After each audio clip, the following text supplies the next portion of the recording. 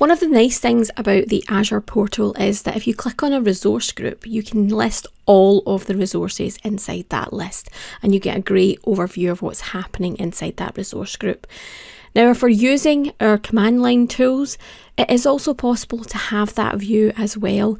And what I'm going to show you today is using the Azure CLI command, how you can get that view of all the resources inside a resource group. So the command is built on the AZ resource list command. Now, if I switch over to my command prompt, I'm already connected to my Azure subscription, so I can type in AZ resource list -- resource - group, the name of my resource group, and then do -- output and table, and this will give me the list of all my resources inside my resource group.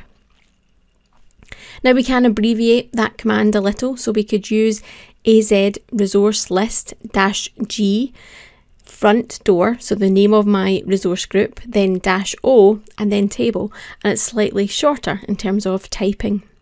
So I hope you've enjoyed this quick tip around using Azure CLI to list all of the resources inside a resource group for Azure.